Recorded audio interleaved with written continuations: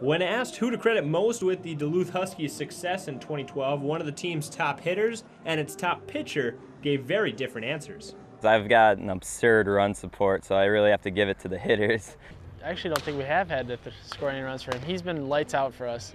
So we will call it a group effort, hitters and pitchers alike for the Huskies. Start with pitching, though. Through 9 starts this year, Joey Novak was an incredible 7-1 with a 2.7 earned run average. He's a veteran out here leading our pitching staff, and he's a guy that when he gets on the mound, we know he's gonna do a great job for us. Well, it's fun playing behind him. He works fast. He's got a whole bunch of different pitches and attacks the strike zone, and it's fun playing behind him. And we kind of feed off that as a team. Having some fun with Novak, though, his teammates say one part of his dominance on the mound is slightly aggravating. The hardest part is that, you're going to stand out. You're going to stand out there, because he's got such great stuff. You know what I mean? So I'm sitting out in the outfield like, oh my gosh.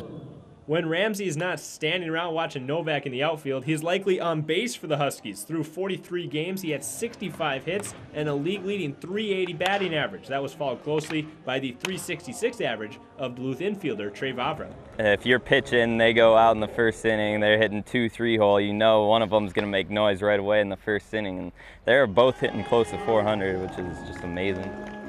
Amazing, as is this team's ability to share the credit. In Duluth, I'm Zach Schneider, the Northlands News Center.